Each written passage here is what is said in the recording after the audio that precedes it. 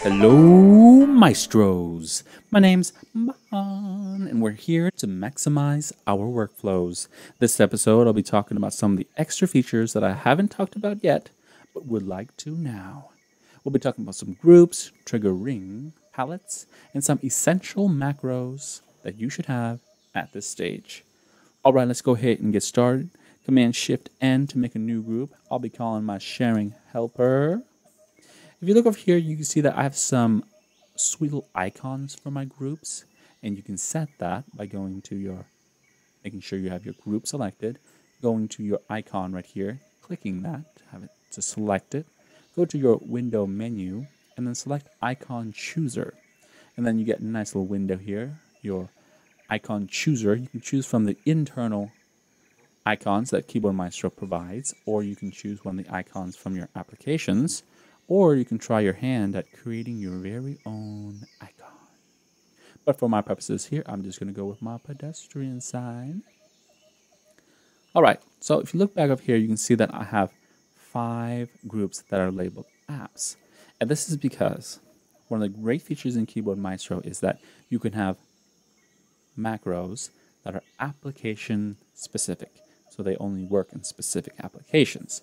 And you can do that by selecting your group again, and then going to your first option here, the available in all applications, and click that and change it to being only available in the following applications, or you can select being available in all except the following applications. So I'm just going to select available in the following applications for now, hit my little add button, and then you can choose from this list here, go to your recent, or you can have a larger selection by going to more or other to browse to it. I'm just going to be using stickies for my example here. I'm just going to make a new macro to use. I'll be calling it Oh Snap. It's going to be in insert text, and it's going to be inserting Oh Snap. All right, and I'm going to set my trigger to my F10 as usual. And just a side note, I haven't talked about this yet, so I'm going to do it now. The function keys on your Mac aren't set up to work as standard function keys. You actually have to change the setting in your system preferences. And you can do that by selecting your apple here, going to System Preferences, choosing Keyboard, make sure you have Keyboard selected, and make sure this little checkbox is checked. And it says use all F1, F2, etc. keys as standard function keys. And you can use this option when you want to use the special printed features on each key. You have to hold down the function key and then hit F1, F2, etc. to use your volume buttons and such. So yeah, that's how you can do that. All right. So you have that, and let's go back and look at our applications here. You can see that I have 2 groups here, 2 groups that are labeled Premiere. And that's because of my triggering. There are different methods of triggering, and I'll use a little bit of all of them. So I have my app-specific macros here assigned to Premiere, and I assign them to my input device. So I don't really remember all of these shortcuts. I just remember where the button is. And then things that I don't use as frequent, I have it assigned to my floating palette here. Now, what's the floating palette, you ask? Well, let me show you. That's where our second option comes in. So select our group again, and then instead of being always activated, you can switch it to being activated or deactivated when you hit a key combination, or you can, my favorite is shows a palette until. So it'll always show a palette until something happens. Either you're turning it on and off with a key combination, a shortcut, or clicking your status menu. And I usually just have this on. So if I accidentally turn it off, I can just go back at my status menu and then turn it back on. But right now you can see that my pop-up, my floating palette isn't anywhere in sight because it's only available in the following applications. So I have to switch it over back to my stickies here, and then I go, oh snap, right there. Then it works. Switch it back to Keyboard Maestro, not there. Switch it back, oh.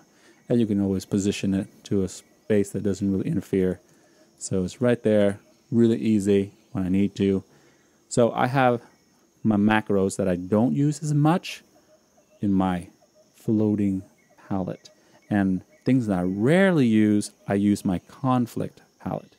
And that is when I have, you can see here, I have a little folder here, a group here that's called F9, because everything that I use like once a day, I will assign to my everything to just F9. So I hit F9, and then I have a conflict palette up here, and you can hit the number 1 on your keyboard to do this, number 2, 3, 4, 5, and 6. Or you can see that some of these letters are a little bit grayer, a little bit darker than the rest. So you could hit that as well. So if I hit Q right now, since there are 2 Qs, it'll jump to the, it will simplify the list and just keep all your Qs.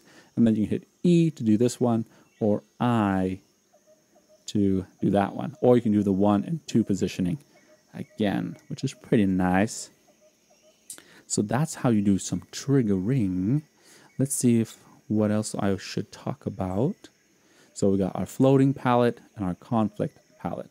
So let me also talk about you got your floating palette that is app specific, but you can also have a global macro palette, and that is set by switching it by setting it within your macro as opposed to in your group. Because if you set it in your group, then you're setting a floating palette. But if you set it in your macro, then you are setting it to your global macro palette. And your global macro palette looks like this little guy. It's this little guy that you can hover over, and then you can see the options for. Remember, it's your global one, but if your global one is set to a specific group, then it won't pop up globally. It'll only pop up within that application in this floating palette here. All right, a little side note to keep track of, but hopefully you won't come across that. But if you do, you'll remember what I said, or you can come back here and rewatch this and you'll remember what I said. All right, so there is that. Let's talk about the essential macros that you should have at this stage, and that is your search trigger. So let's do a quick little review of your triggering. You can trigger by your input device, that is application specific. Things that overflow, you can activate through your palette, but things that are really, really infrequent, then you can use your conflict palette. And things that are really, really infrequent, then you can just search for them by using your search action. And we'll make it real quick. Command N and make a new macro, and we just go search trigger. Go to your no action and just type in macro, and then go to all actions, and you can see trigger macro by name. Drop that in. And I have set mine to, since I don't use as much, it's okay for me to stretch my thumb. So I go Command backspace. So it's like, boom, Command backspace. It will give me a nice little search window. And you can always change those colors if it's too blue for you. And that's pretty nice. So you have that. A really good way to trigger. And just as a little side note, side macro that I think is really fun and everyone should have, this is your clipboard history. Clipboard history. Action, and then I'll just go clipboard, and then you can drag in your history switcher. And I set this one too, so this one's not as far of a stretch since I actually use this quite a bit. So I go Option backspace.